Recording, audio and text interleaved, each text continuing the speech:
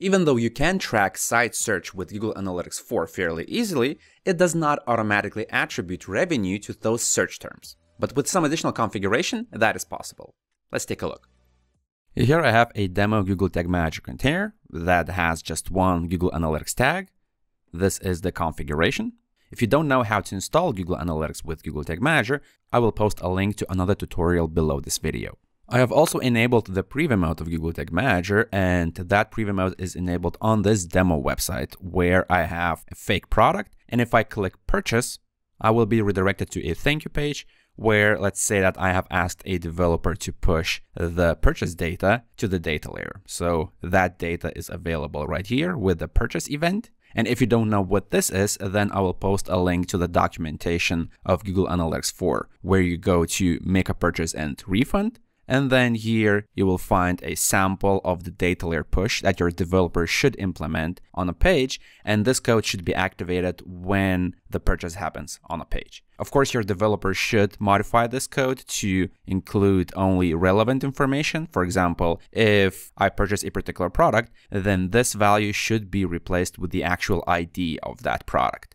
But in this video, I kind of expect that you have at least basic knowledge of how Google Analytics can be installed with Google Tag Manager, and then that maybe you already have purchase tracking implemented on a page. So when this data layer push occurs on a page, it says that it's a purchase event, it has an e-commerce object, and then it has some data about that particular purchase. Then we can create a Google Analytics 4 tag that will send this purchase data to GA4. For now, that event will not include the site search data, but we will later add that. So let's go to Google Tag Manager, and first I will create a trigger. So in the triggers section, click New, Trigger Configuration, and then Custom Event Trigger. Here I will insert the name of the event, which is right here. So purchase without quotation marks. So like that, and then I will name this trigger purchase.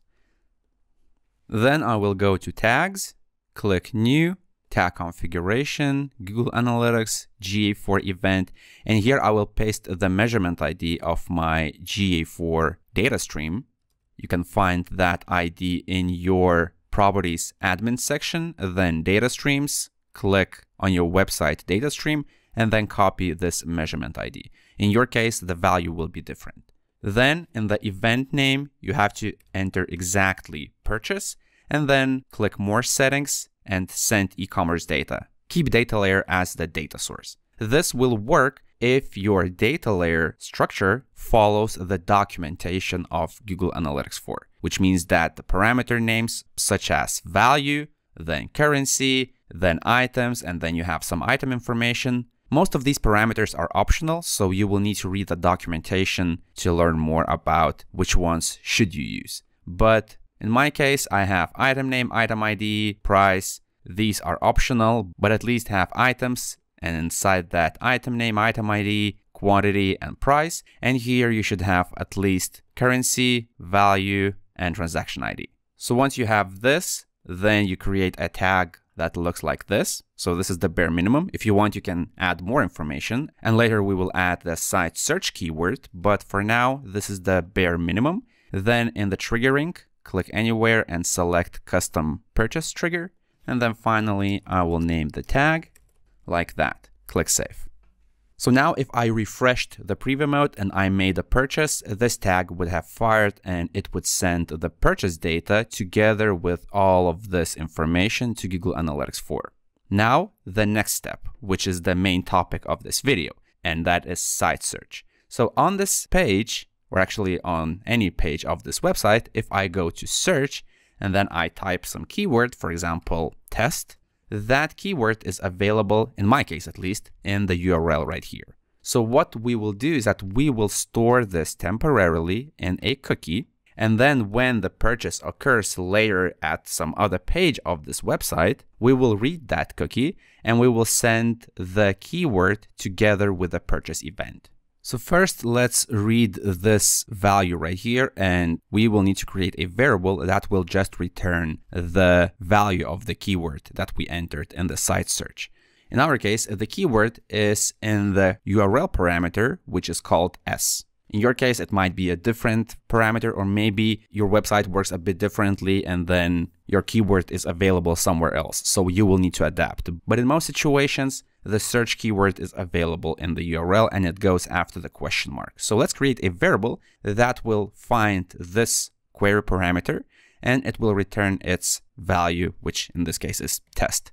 So let's go to Google Tag Manager, variables, then scroll down, click new, variable configuration, and then URL. Here we will select query because S right here is a query parameter. It goes after the question mark. So I will just type the name of the key and I will name this variable and then click save. Let's test if this is working. So I will click preview. This will refresh the preview mode. And then I will go to the website, click search, and then type my keyword again. The page reloads, and here we have that keyword. Now, if I go to the preview mode and click, for example, container loaded, and then go to variables, I will see that my variable contains the keyword. So this is okay. Now we have to store temporarily this value in a cookie, or you could use local storage, but in this video, I will be using cookies. Below this video, you will find a link to my blog post about how to set the cookies with Google Tag Manager. And if you scroll down, here you will find the code snippet. You can copy it, then go to Google Tag Manager, tags, and create a new tag. Click new, tag configuration, custom HTML, and then paste the code. Here we will need to modify some parts of the code. First of all, the name of the cookie. Instead of visitor from Google Ads, we could type something like GTM_search term, something like that. And then instead of a static value true, we want to insert the value of our variable. So we can delete this and then start typing double curly braces. Then we will get this list of all variables in our container, and one of them is URL S. Then we have to set the expiration date. The default in this code is 1 month, but I think that's way too long. I would say you could set the cookie for several hours, maybe for 1 day. Personally, in this example, I will set the cookie for 1 day. So if the visitor has even multiple sessions in the same day, and in the current session, the visitor searches, but then after several hours, the visitor makes a purchase, the search keyword will still be connected to that purchase. This number right now shows the number of seconds that are in 1 month. But as I've said, I will set this to 1 day. So 1 day contains this many seconds.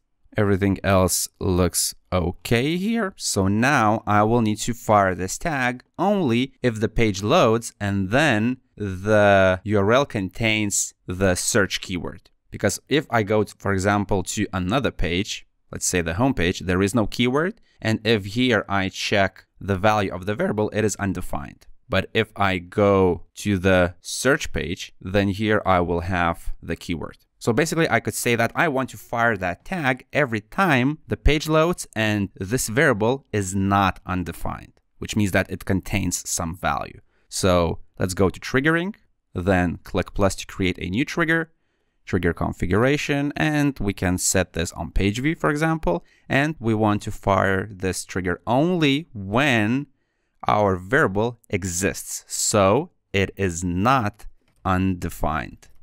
Let's save this trigger. So first I name it and then let's click save. Finally, let's name this tag. CHTML stands for custom HTML, and then set cookie GTM search term. Click save. Let's test if this is working. Again, I will click preview. Then I will go to the website, and first I will see that on this page my custom HTML tag did not fire because currently the URL does not contain any search terms. Now if I type, let's say, test as a search keyword on this page, I would expect my tag to fire, and it did. So now if I go to the website, then open developer tools, so you can do that by clicking 3 dots, more tools, developer tools, and then go to application, cookies, and expand the cookies, and then select your domain. Here you should type in the search GTM_, and this is the value. So this is the keyword. Now, if I enter another keyword, so for example, instead of test, I will enter demo, then hit enter, you will see that now there is a new value. So what this means is that this cookie will always contain the most recent keyword that the user entered in your site search. And as I can see right here, my cookie expires in 1 day. So if I come back, let's say after 25 hours back to this website, this cookie will no longer exist, and then no search keyword will be attributed to a purchase. Unless, of course, I do another site search before the purchase. So we have the value. Now we need to send this together with the purchase. So let's go to Google Tag Manager. I already have the GA4 purchase tag. I click it, and here I click the pencil to add an additional parameter. In the event parameters section, expand it, then click add parameter, and here you have to enter exactly like that, search_term. This is one of the standard parameters that Google Analytics recognizes. And here in the value, we will need to insert a variable that reads this cookie. We don't have this variable yet, but we will create it right now. So in Google Tag Manager, click this button to insert a variable, and then click plus. Click variable configuration and then select first party cookie, because right now this is a first party cookie. It is set on our own domain. So here I will just enter GTM and search term, because that's the name of the cookie that we have right here. And I will name this variable. Click save. Then save the tag, and let's see if this is working. I will click preview.